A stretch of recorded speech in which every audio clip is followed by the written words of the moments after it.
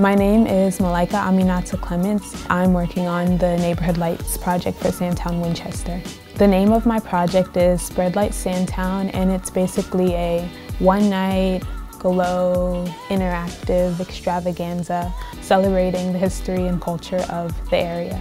I came to Baltimore like 7-8 years ago, initially to go to Morgan State University, and during that time I had an internship with Jubilee Arts where I currently work. And so one of the things that I had to do was go around and interview people and take photos of people and really just like document their stories. Some of the great things about the area are the people. It's like you become family. Like if you show love, you receive love. If you show respect, you receive respect. As a neighborhood that is usually maligned in the media for all of the challenges that we face, I think this is an opportunity that shows some of the positive qualities of our neighborhood. This is a part of who we are and who our neighborhood is. Malaika Clements, who is heading up this effort, is an artist herself and is really working to spread the arts legacy and revive and reclaim that arts legacy in our neighborhood.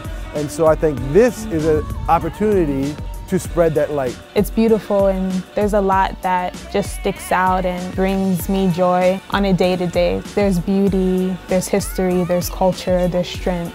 All these things, they should be celebrated. Malaika is a wonderful artist. I'm very lucky to be working with her. She is very involved in community building and community activism, and that definitely shows in her project as well. I have had the chance to see how her connections with different people in the community are helping this project being built and created.